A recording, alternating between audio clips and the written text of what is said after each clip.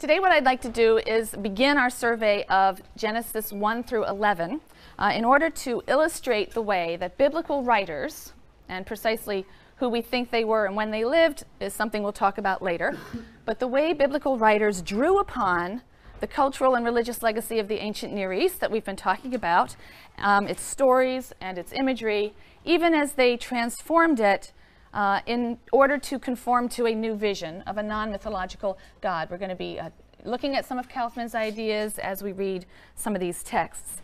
Now, one of the scholars who's written quite extensively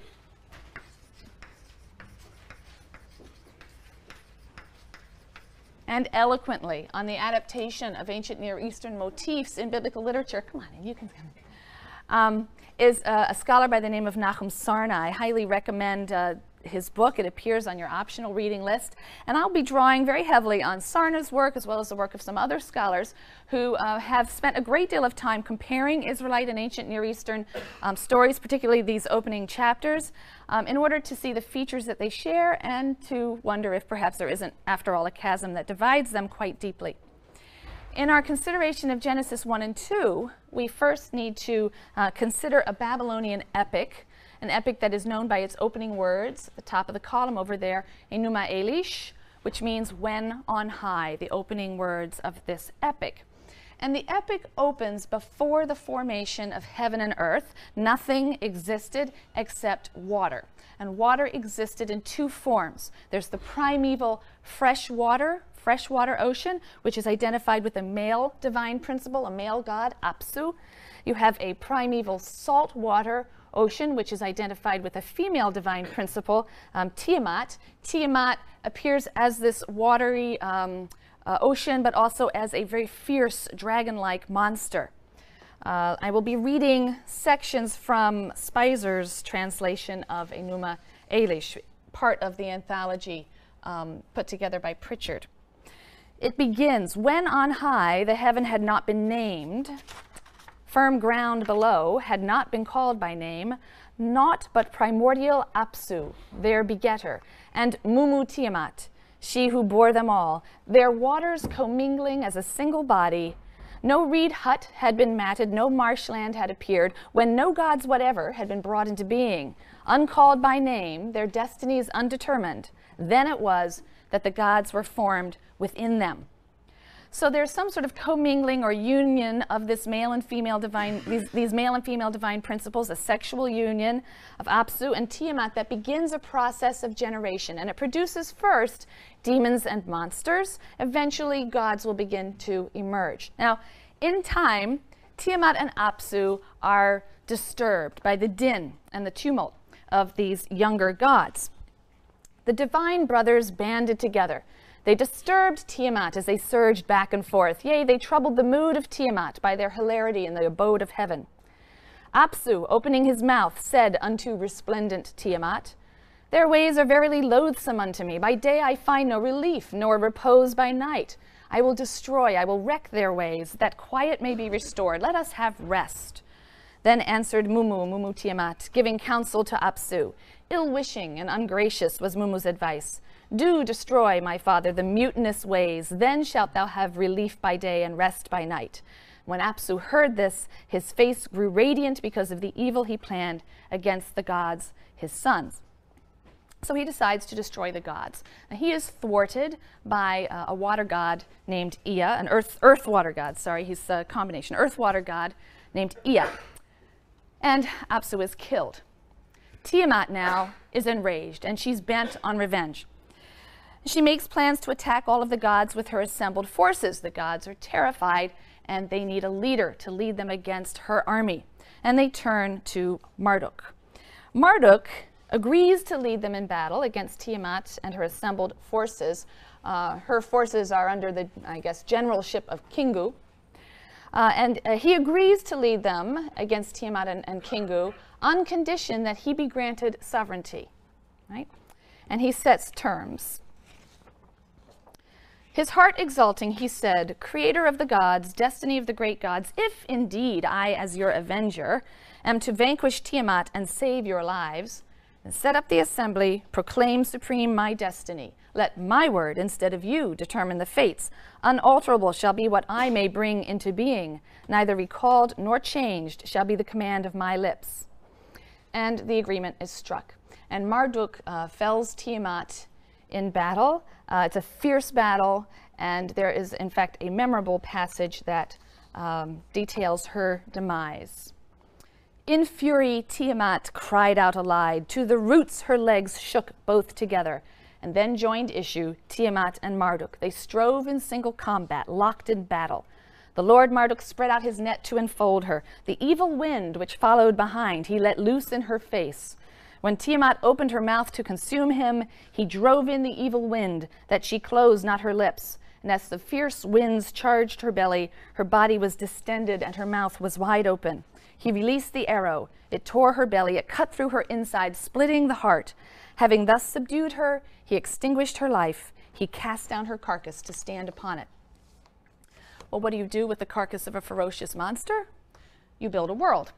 And that's what Marduk did. He takes the carcass, he slices it into two halves, rather like a clamshell. And out of the top half, he creates the firmament, the heaven. With the other half, he creates the land, the earth.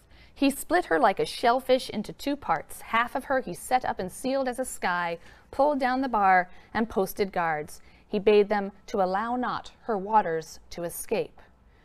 Right? So he has used her body to press back her waters, and that's what the sealing is, the firmament, a firm sheet or structure that's holding back waters. When little holes come along, that's rain coming through. And the bottom part is the land, which is pressing down waters below. They come up every now and then in springs and rivers and seas and lakes and things. That is the created world. But he doesn't stop there, and he creates various heavenly bodies at this point. He constructed stations for the great gods. The heavenly bodies are understood as stations for the great gods, fixing their astral likenesses as constellations. He determined the year by designating the zones. He set up 3 constellations for each of the 12 months. The moon he caused to shine, the night to him and trusting. And then the complaints begin to roll in. The gods are very unhappy because they have now been assigned specific duties in the maintenance of the cosmos. You know, the moon god has to come up at night and hang around for a while and go back down, and the sun has to trundle across the sky. And they're pretty unhappy about this, and they want relief from working and laboring at their assigned stations. And so Marduk accedes to this demand. He takes blood from the slain general Kingu, the leader of Tiamat's army, the rebels, and he fashions a human being, with the express purpose of freeing the gods from menial labor. Blood I will mass and cause bones to be. I will establish a savage. Man shall be his name. Verily, savage man I will create. He shall be charged with the service of the gods, that they might be at ease. It was Kingu who contrived the uprising and made Tiamat rebel and joined battle.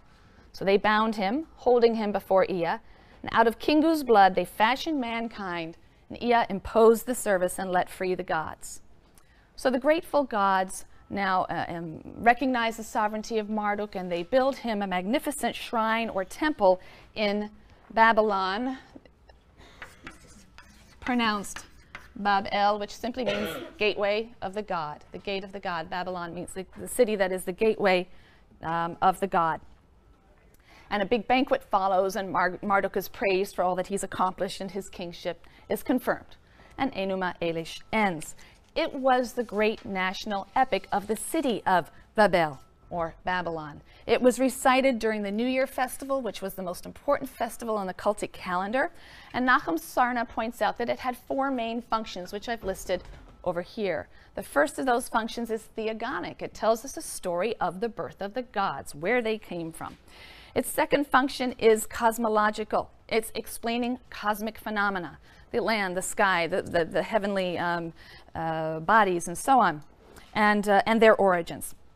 It also serves a social and political function, because the portrait or picture of the universe or the world and its structure corresponds to and legitimates the structure of Babylonian society. The position and the function of the humans in the scheme of creation corresponds or parallels precisely the position of slaves in Mesopotamian society. The position and function of Marduk at the top of the hierarchy of authority parallels and legitimates the Babylonian king, and with others arranged within the pyramid that falls below. The epic also explains and mirrors the rise of Babel as one of the great cities in the ancient Near East. It explains its rise to power and Marduk's rise from being a city god to being at the head of the pantheon of a large empire. This also had a cultic function as well.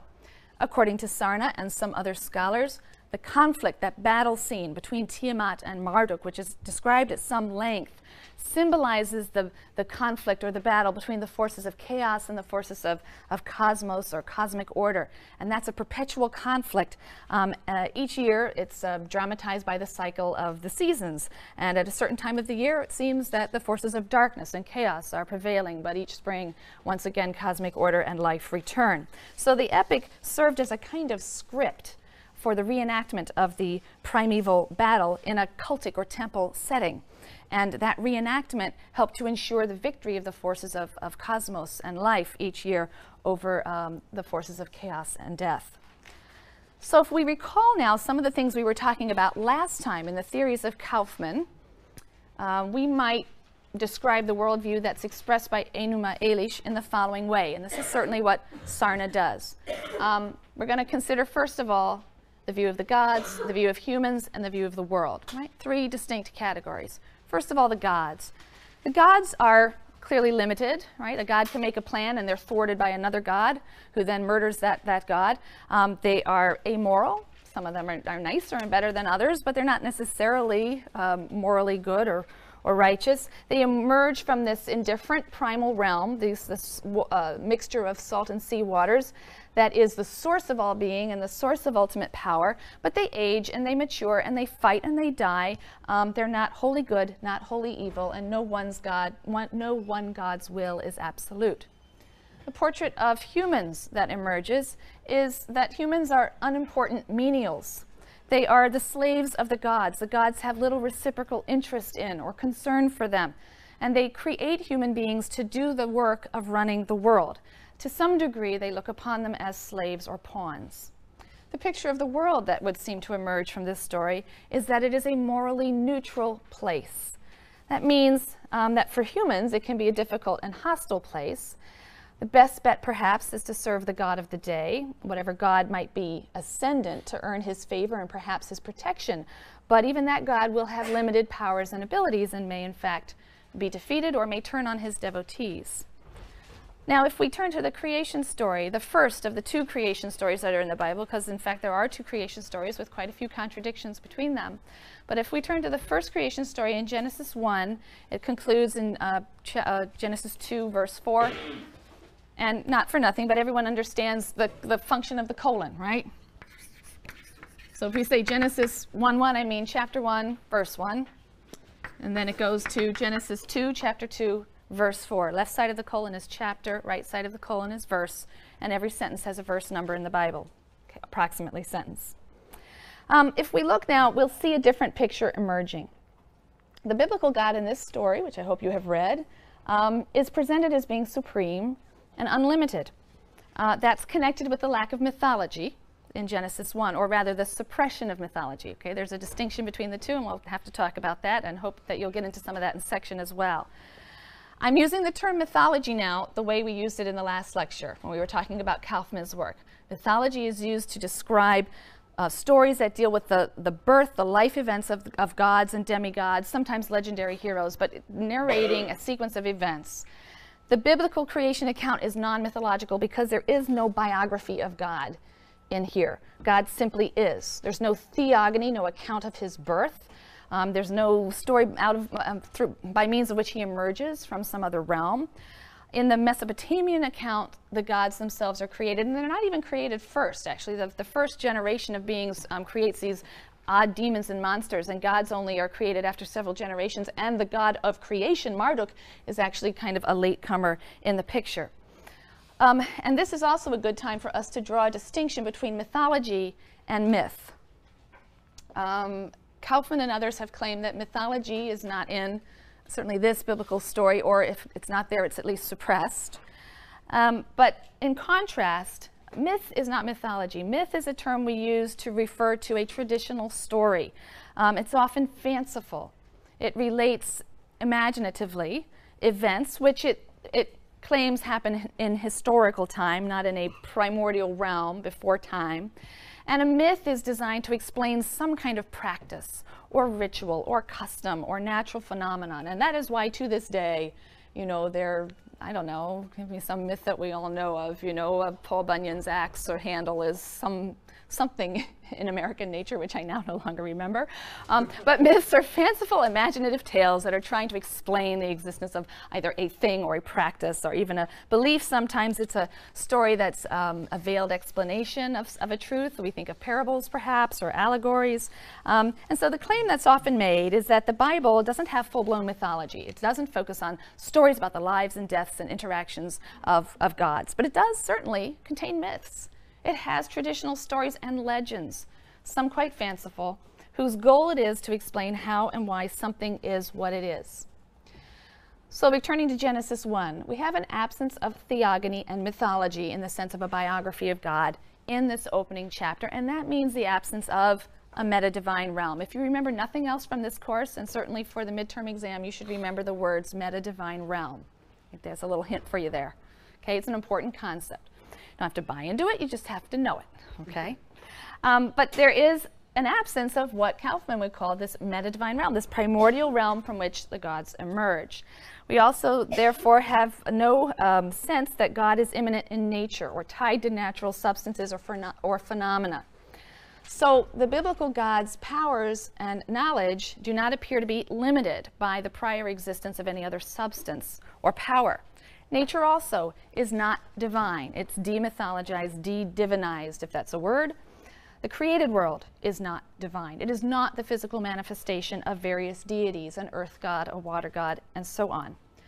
The line of demarcation, therefore, between the divine and the natural and human worlds would appear to be clear. So, to summarize, in Genesis 1, the view of God is that there is one supreme God who is creator and sovereign of the world, who simply exists, who appears to be incorporeal, and who and for whom the realm of nature is separate and subservient. He has no life story, no mythology, and his will is absolute. Indeed, creation takes place through the simple expression of his will. When God began to create heaven and earth, then there's a parenthetical clause, God said, "Let there be light," and there was light. He expressed his will that there be light, and there was light. And that's very different from many ancient Near Eastern cosmogonies in which there's always a sexual principle at work in creation. Creation is always the result of procreation in some way, male and female principles combining. There's a very similar Egyptian creation story, actually, in which the god Ptah just wills, "Let this be." It reads very much like Genesis 1, and yet even so, there's still a sexual act that follows the expression of those wills. So it is still different. Consider now the portrait of humankind, that emerges from the biblical creation story in contrast to Enuma Elish. In Genesis, humans are important. Genesis 1, humans are important. And in fact, the biblical view of humans really emerges from both of the creation stories when they're read together. The story here in Genesis 1, and then the creation story that occupies much of 2 and 3. The two accounts are extremely different, but they both signal the unique position and dignity of the human being. In the first account, in Genesis 1, the creation of the human is clearly the climactic divine act. After this, God can rest. And a sign of the human's importance is the fact that humans are said to be created in the image of God. Right? This occurs in Genesis 1, verse 26. "Let us make man in our image, after our likeness." What might that mean? Looking at the continuation of the verse of the passage, we have some idea, because humans, we see, are going to be charged with specific duties towards and rights over the created world. And it seems, therefore, that the idea of being created in the image of God is connected with those special rights and duties. A creature is required who is distinguished in certain ways from other animals. How are humans distinguished from other animals? You could make a long list, but it might include things like the capacity for language and higher thought or abstract thought, conscience, self-control, free will. So if those are the distinctive characteristics that earn the human being certain rights over creation, but also give them duties towards creation, and the human is distinct from animals and being created in the image of God, Now, there's perhaps a connection. To be godlike is to perhaps possess some of these characteristics. Now, being created in the image of God carries a further implication. It implies that human life is somehow sacred and deserving of special care and protection. And that's why in Genesis 9, verse 6, we read, "Whoever sheds the blood of man, in exchange for that man shall his blood be shed. For in the image of God was man created." We invoke that rationale from Genesis 1 in the absolute prohibition on murder. There is no way to compensate or punish someone for murder. It simply means forfeiture of one's own life. That's how sacred human life is. That's the biblical view. So the concept of the divine image in humans, right, that's a powerful idea. There is a divine image in humans, and that breaks with other ancient conceptions of the human. In Genesis 1, humans are not the menials of God. And in fact, Genesis expresses the antithesis of this, where in Enuma Elish, service was imposed upon on the humans, so the gods were free. They didn't have to worry about anything. The humans would take care of gods. We have the reverse. It's almost like a polemical inversion in Genesis 1. The very first communication of God to the human that's created is concern for that creature's physical needs and welfare. He says in Genesis 1, verses 28 and 29, he blesses them. God blessed them, and God said to them, "Be fertile and increase. Fill the earth, master it, rule the fish of the sea, the birds of the sky, and all the living things that creep on earth." In Genesis 2, verse 16, after the creation story there, "And the Lord God commanded the man, saying, of every tree of the garden you are free to eat." His first thought is, what are you going to eat? I want you to be fruitful and multiply, and so on. So humans in Genesis are not presented as the helpless victims of blind forces of nature. They're not the menials and servants of capricious gods. They are creatures of majesty and dignity, and they are of importance too, objects of concern for the God who has created them. At the same time, and I think very much in line with the assertion that humans are created in the image of God, humans are not, in fact, gods. They are still creatures in the sense of created things, and they are dependent on a higher power. So in the second creation story, beginning in Genesis 2:4, we read that the first human is formed when God fashions it from the dust of the earth, or clay. There are lots of ancient Near Eastern stories of gods fashioning humans from clay. We have depictions of gods as potters at a potter's wheel, just turning out lots of little humans. But the biblical account, as much as it borrows from that motif, again takes pains to distinguish and elevate the human. First, the fashioning of the human from clay is, again, in that story, it's the climactic, or, well, not quite climactic. It's the penultimate, I suppose, moment in the story. The final climactic act of creation is the creation of the female from the male. That is actually the peak of creation, what can I say? Second and significantly, not an afterthought, it's the peak of creation. Second and significantly, God himself blows the breath of life into Adam's nostrils. So while he fashions this clay figure, all right, this carcass actually, and then breathes life, his own life, into it. So in the second creation story, just as in the first, there's a sacred imprint of some kind that distinguishes the human creation from the other creatures. So this idea that the human being is a mixture of clay, he's molded from clay but enlivened by the breath of God, it captures that paradoxical mix of sort of earthly and divine elements, dependence and freedom, that marks the human as unique. It should further be noted that in the first creation account, there's no implication that man and woman are in any kind of unequal relationship before God. The Hebrew word that designates the creature created by God is the word Adam. It's actually not a proper name. Small a. It is Adam. That's a generic term. It simply means human, or more precisely, earthling, because it comes from the word Adamah, which means ground or earth. So this is an Adam, an earthling, a thing that has been taken from the earth. Genesis 1 states that God created the Adam with a definite article. This is not a proper name. God created the Adam, the earthling. Male and female created he them. That's a line that's vexed commentators for centuries and has spawned many very fascinating interpretations. And you will be reading some of those in the readings that are assigned for section discussion next week, and I think having a great deal of fun with them. Moreover, this earthling that seems to include both male and female is then said to be in the image of God. So that suggests that the ancient Israelites didn't conceive of God as gendered or necessarily gendered. The Adam, the earthling, male and female, was made in the image of God. Even in the second creation account, it's not clear that the woman is subordinate to the man. Many medieval Jewish commentators enjoy pointing out that she was not made from his head, so that she not rule over him, but she wasn't made from his foot, so that she would be subservient to him. She was made from his side, so that she would be a companion to him. And the creation of woman, as I said, is in fact the climactic creative act in the second Genesis account. With her formation, creation is now complete. So the biblical creation stories individually and jointly present a portrait of the human as the pinnacle and purpose of creation.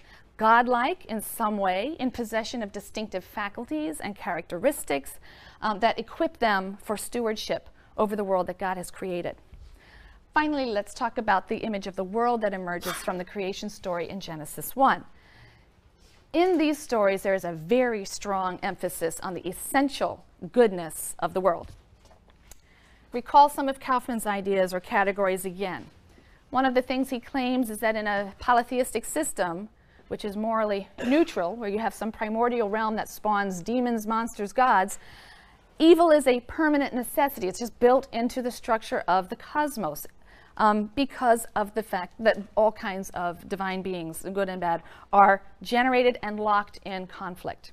So the world isn't essentially good in its nature or essentially bad.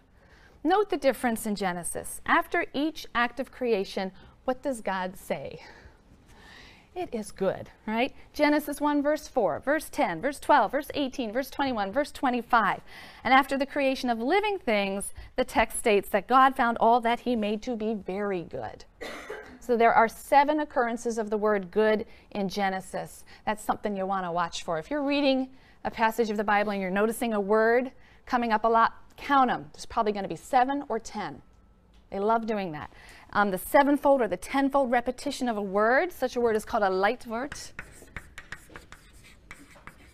A recurring word that becomes thematic. That's a favorite literary technique of the biblical author. So we read Genesis 1 and we hear this recurring, and it was good, and he looked and it was good, and he looked and it was good. And we have this tremendous rush of optimism. The world is good. Humans are important. They have purpose and dignity. The biblical writer is rejecting the concept of a primordial evil, a concept found in the literature of the ancient Near East. So for the biblical writer of this story, it would seem that evil is not a metaphysical reality built into the structure of the universe. So all signs of a cosmic battle or some primordial act of violence between the forces of chaos and evil and the forces of cosmos and good are eliminated. In Enuma Elish, cosmic order is achieved only after a violent struggle with very hostile forces. But in Genesis, creation is not the result of a struggle between divine antagonists. God imposes order on the demythologized elements that he finds. Water, but it's just water. Right? Let's look a little bit more closely at Genesis 1 to make this case. The chapter begins with a temporal clause, which is unfortunately often translated in the beginning, which implies that what follows is going to give you an ultimate account of the origins of the universe. You sort of expect something like, in the beginning, God created the heaven and the earth. Like this was the first thing to happen in time, right? So that translation causes people to believe that the story is giving me an account of the first event in time, forward. But it's actually a bad translation. The Hebrew phrase that starts the book of Genesis is pretty much exactly like the phrase that starts Enuma Elish. When on high, there was a whole bunch of water and stuff, then suddenly this happened. Very similar in the Hebrew. It's better translated this way. When God began creating the heavens and the earth, he said, let there be light, and there was light. And that translation suggests that the story isn't concerned to depict the ultimate origins of the universe. It's interested in explaining how and why the world got the way it is.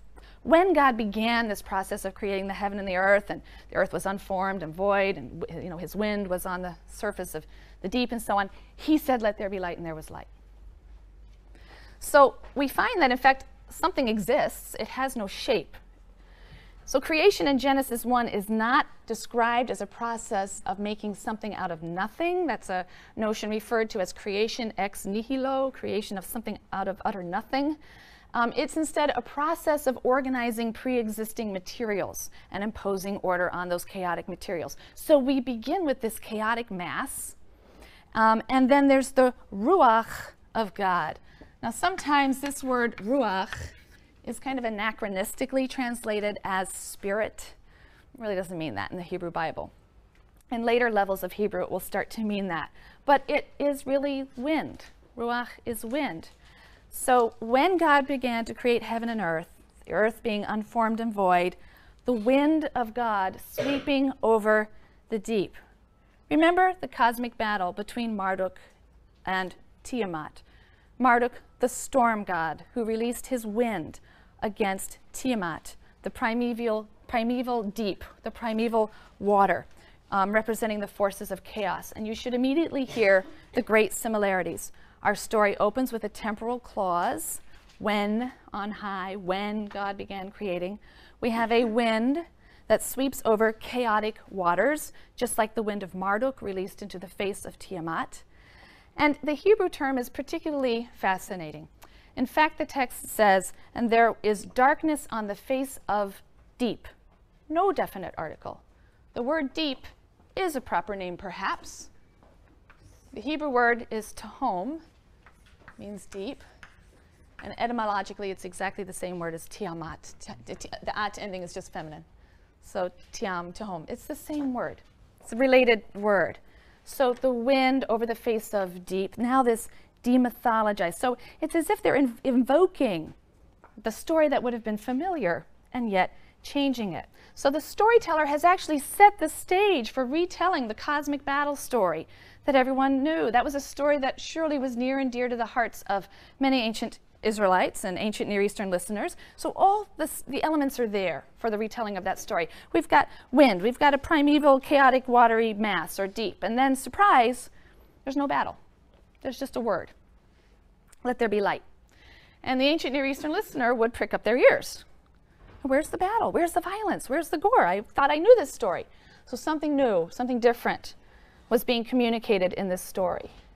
And don't think that biblical writers didn't know this motif of creation following upon a huge cosmic battle, particularly a battle with a watery dragon-like monster. There are many poetic passages in poetic sections of the Bible that contain very clear and explicit allusions to that myth. It was certainly known and told to Israelite children and part of the culture. We have it mentioned in Job. We have it mentioned in the following Psalm, Psalm 74, verses 12 to 17. O God, my King from of old, who brings deliverance throughout the land, it was you who drove back the sea with your might, who smashed the heads of the monsters in the waters. It was you who crushed the heads of Leviathan, a sea monster. Other Psalms also contain similar lines. Isaiah 51, verses 9 through 10. It was you that hacked Rahab, this is another name of a primeval water monster, in pieces. It was you that pierced the dragon. It was you that dried up the sea, the waters of the great deep. These were familiar stories. They were known in Israel. They were recounted in Israel. They were stories of a God who violently slays the forces of chaos, represented as watery dragons, as a prelude to creation. And the rejection of this motif or this idea in Genesis 1 is pointed and purposeful. It's demythologization. Its removal of the creation account from the realm and the world of mythology is pointed and purposeful. It wants us to conceive of God as an uncontested God who, through the power of his word or will, creates the cosmos. And he follows that initial ordering by setting up celestial bodies, just as Marduk did. They're not in themselves, however, divinities. They are merely God's creations. In the biblical text, the firmament appears to be a beaten, the word in Hebrew is something that's been beaten out, like a metal worker would hammer out a thin sheet of metal. And that's what the firmament is. This, by the way, is the portrait of the world. It looks a lot like my map of the ancient Near East, but it's not. So you have this firmament, which is beaten back to hold back primeval waters that are pressing in. You have land, which is holding down the waters here. We inhabit the bubble that's created in that way. That's the image in Enuma Elish, and it's the image of Genesis 1. And later on, when God gets mad, he's going to open up some windows up here. right? And it's all going to, the flood. That's what's going to happen in the flood. That's the image of the world that you're working with. So the firmament is sort of like an inverted bowl, a beaten out sheet of metal that's an inverted bowl. And again, as I said, echoes of Enuma Elish, where you have Marduk dividing the carcass of Tiamat like a shellfish. He separates the waters above and the waters below and creates this space that will become the inhabited world. Okay?